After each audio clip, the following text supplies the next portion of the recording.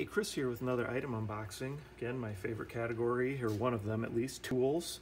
And today what we're looking at is a SolidWork is the brand, and it's a 12-in-1 ratchet screwdriver.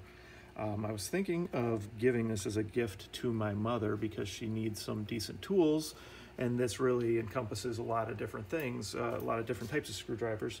However, after seeing it and playing with it, I may end up keeping it myself. So anyway, SolidWork is the brand. Definitely well made, has some good weight to it. That's always good when it comes to tools. So you can see here, this is where you select if you're gonna ratchet it, in which direction you're gonna ratchet it, okay? And then if you put it in the middle, then it just goes like a regular screwdriver without any ratcheting.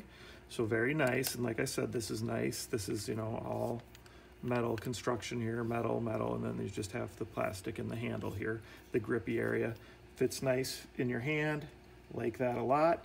And then you've got 12 bits right here, and this is kind of cool. So you just push like that, and that's where your 12 different bits are. So, you know, that's a cool feature because it's going to keep all your bits right with the screwdriver, which, you know, I haven't had one like that before.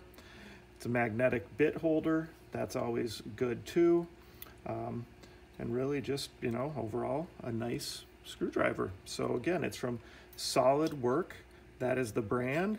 You got 12 different bits, couple, you know, three different slot ones, 3 different Phillips, or 3 different Torx, and 3 different hex. So kind of one of everything that you might, you know, need. You've got the 4 different types and then 3 different sizes of those types.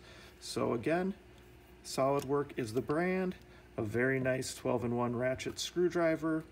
Very easy to find this on Amazon if you search SolidWork screwdriver, and it is about $14.99, which seems like a good deal because you get all those different bits with it, and they've got that cool feature where they all store in the handle. So if you're in the market for something like this, check it out.